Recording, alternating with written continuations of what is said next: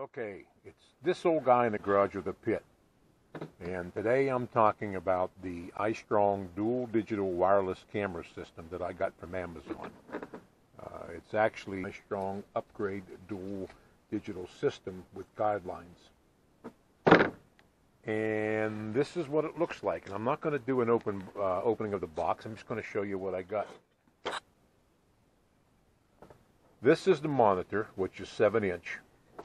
And I've got it, and you'll see the antenna on the back.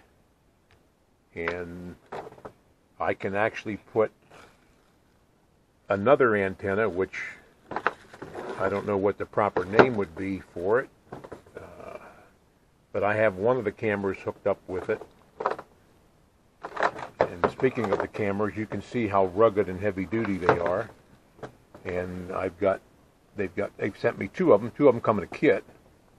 One can be in the front and one can be in the back, and there's two of these antennas to really extend the range, and they also give you a little shorter antenna here, RF antenna I guess is what they call it. And while I'm in this box, I'll show you there's some connectors, and I'm not quite sure how this would work because this plugs in kind of hard to do this one hand, but it plugs in like that.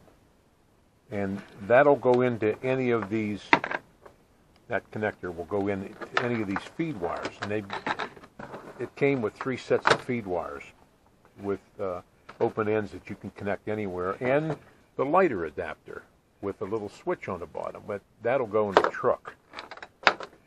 And there's another pack of connectors that they've sent. These, I believe, are for mounting, because they're self-tapping if you want to mount them inside your vehicle with screws. And then there's these little screws. There's 2 packs of them. There's a black set and this set. And being that there's 4 of those, they would go right in here to hold the camera at whatever angle you want. And that's another reason for the screws, is to attach your camera. So you certainly have enough of everything you need. So obviously these screws here with the lock washers are the ones that go into the camera. These guys here, they go into the side here. And if you look at this camera, there's where the RF antenna goes. Either this style, and like I said, there's 2 of them. I left this one. And by the way, they're magnetic based. The base on them are magnet, so they'll stay in position wherever you put them. But you can put the antenna, that antenna on there, or you can put this antenna on it. Now they give you sunscreen for the monitor, and there's this style mount, and it allows you to turn the monitor up and down. And then there's this style mount that, and this is hard to do with one hand, but this fits right in the back like that. Let's see if we can see this again. See, that fits in the back like that, and then you can mount the stand on the floor or on your dash or whatever. They also give you some double-sided sticky if you would like to stick the base on, and the same thing for that if you want to stick it on. Now, and oh yes, I forgot the most important thing. They sent instructions. Thank you. So that's the dual camera outfit, and as I said, it's pretty rugged. And I have a very unique need for it that I'll go into in just a second. One of the places I was thinking on mounting the monitor was down here on the floor. But I have a better idea, and that's to put it up here on my sun visor. And then I can just flip the sun visor down when I'm backing up. And usually I need that. I don't need to be looking forward when I'm backing up. And I've got some straps I can use, but they are sending me a suction mount, so I can put this on the windshield. So I have the option of mounting this on the dash, on the floor, and up here on the sun visor. And I've got some straps that I can probably hook that with to mount this on the sun visor. So I'm kind of favoring the sun visor right now. and then it'll be up out of my way, and then I can flip it down when I need it. So this may get the bow to where it goes, and I can run the cord. I hate cords. I hate cords on the dash, so I've got to run the cord so that it's hidden somewhere. The only problem I can see with this camera outfit is these cameras are so big, and I mean, they're heavy duty. I don't know how I would permanently mount it on the back of my truck if I wanted it for a permanent backup system on there, or backup camera for the back of my truck.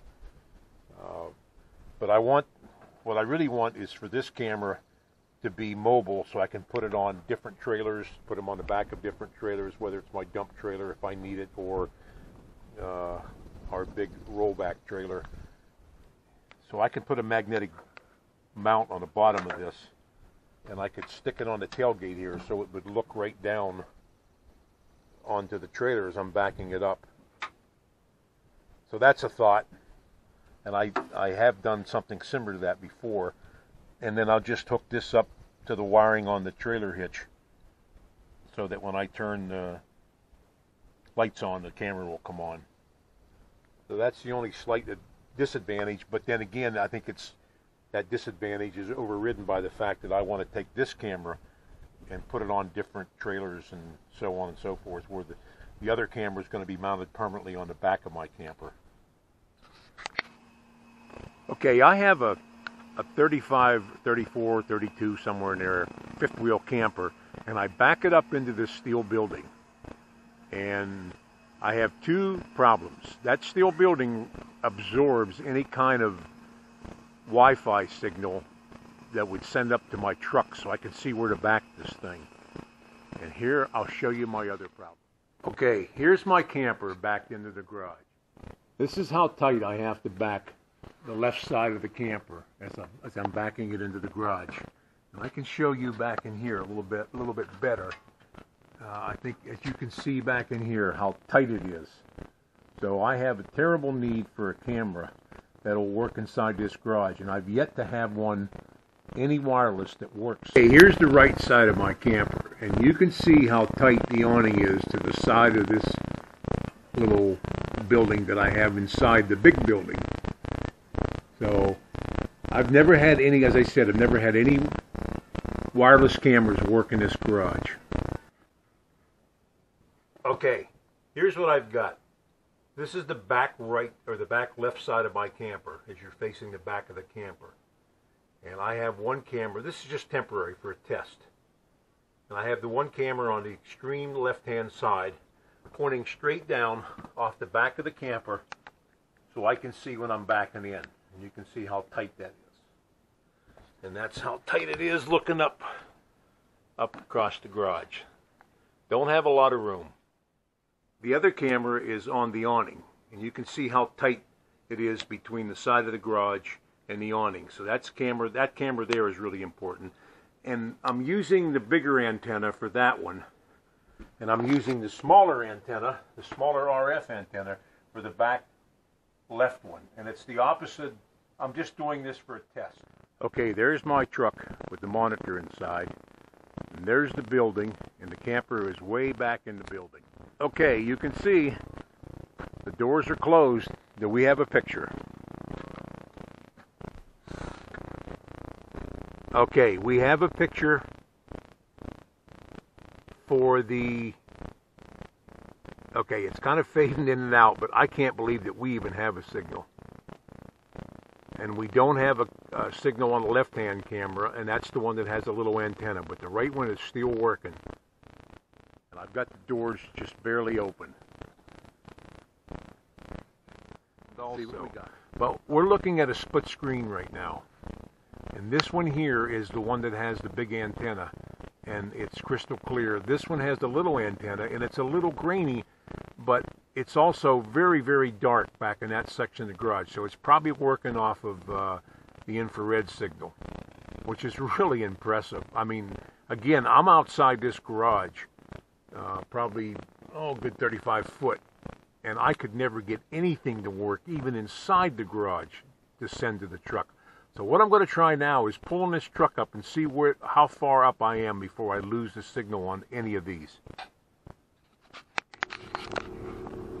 Okay, if you look, I'm pulling up. I still have both pictures.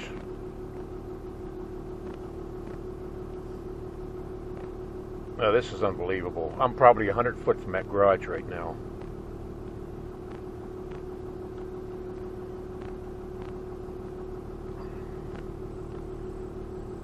Oh, nope, I didn't lose it yet.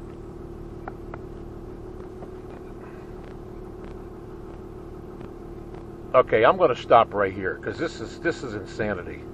I mean, this really is. And I want to show you how far I am from the garage. There's my truck, and there's the garage, way up there, with the two lights on.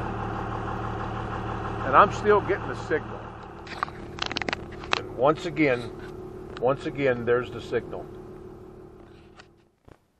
Okay, so summing up here, you can push the channel button, and you can have it be, like in this case, it's camera number 1, which is the left-hand side. And again, that's an infrared picture that you're looking down on top of. You push it again, and that shows you the other camera, which is the one that's up on the awning. You push the menu button, and you can pair it.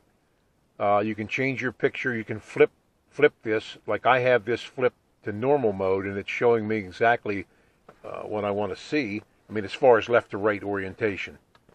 If you want to change to any of the different, you hit the up and down arrows right here, and see, that'll take you over to the record, and it'll give you, it'll rewrite, and that's on, or you can format it. And it, by the way, this comes with a disc. This comes with a sand disk in it, which I thought was pretty darn neat. The picture, you can change the brightness, the contrast, the hue, and you can change the volume on the camera. I can hear my wife back there screaming, "Stop, stop, stop!" Now I can play back what I've recorded, and I think I have one there. Let's see, go down to that one. Ooh, I got a bunch of them. Didn't even know I had them. Yep. That's one I did the other day. And again, that's with infrared. That's not, I mean, don't think the color isn't there. It's black in that garage. It's dark. Okay, so we can go back to menu. Menu. And then we can go down to system. And you can set your time and date, whether it's English. Not quite sure what this is. Oh, automatic dim. Oh, cool. And then I can also, whoops, keeps jumping off on me. Go down to system again. And I can select it, and I can also turn the grid lines on. Now let's try that. Okay. Whoops. Okay, now they're on. And there you go. Pick the other channel, and I think you'll get grid lines on. No, you just get them on the one. I guess you have to pick them if you want for camera 1 to have the grid lines. So that's just a brief summary of how all of this works. But I've got to tell you, the fact that it works inside that steel garage is just unbelievable. I cannot believe that it's doing that. That is just amazing to me. And there's your split screen again. So I am very, very happy with this. And I emailed the people that manufactured this that I needed a windshield mount, and they're sending it to me free of charge. So they're really good people. They answered me very quickly. So they're very good people to work with.